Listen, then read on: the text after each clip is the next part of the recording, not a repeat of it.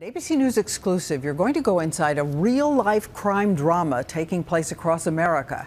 The secret world of hitmen for hire. Tonight, men and women caught on camera, no idea the supposed killers they've hired are undercover agents. And ABC's David Murde is behind the scenes to show us who's doing the hiring. The numbers tonight, stunning. In just the last month, more than 30 cases of murder for hire making headlines in America. And those are just the ones that were caught. Just listen to this wife. What do you want done? I want him more than hurt. No, I understand. You want him dead. This husband who wants it done quickly. I'm not playing any kind of games here. All I want is mission accomplished. We take care of business and we go our separate ways. And the Michigan wife who wants her husband gone, just don't do it in the house. It would be messy in the house. And from all over the country, men hired to kill, boarding planes, getting into cars, and for the first time coming forward as a group, sitting down exclusively with ABC News, revealing their secret. They are really undercover federal agents posing as hitmen. We're at ATF headquarters, and we've brought makeup artists. The goo they put on their faces, molds are made, so they can then add prosthetic noses, cheeks, facial hair. And we have never seen an entrance like this.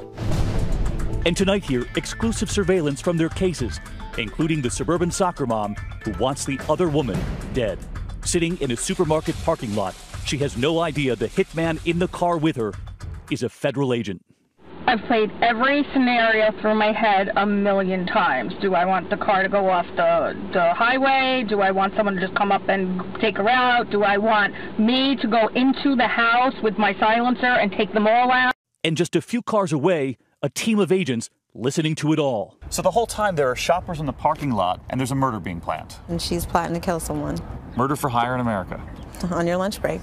I wouldn't care if she was in a horrible, horrible, horrible car accident and mangled up. She also wants proof. I want to go to her funeral and spit in the gas. So you want to see her dead? Is that what you're saying? I will be happiest when this woman is dead and buried and 6 feet under.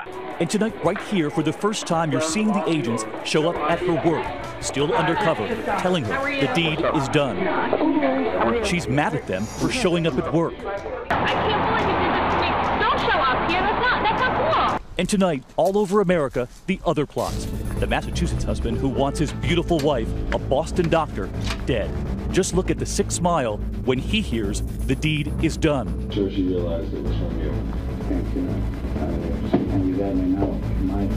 And you won't believe what his wife, still very much alive, is planning for him.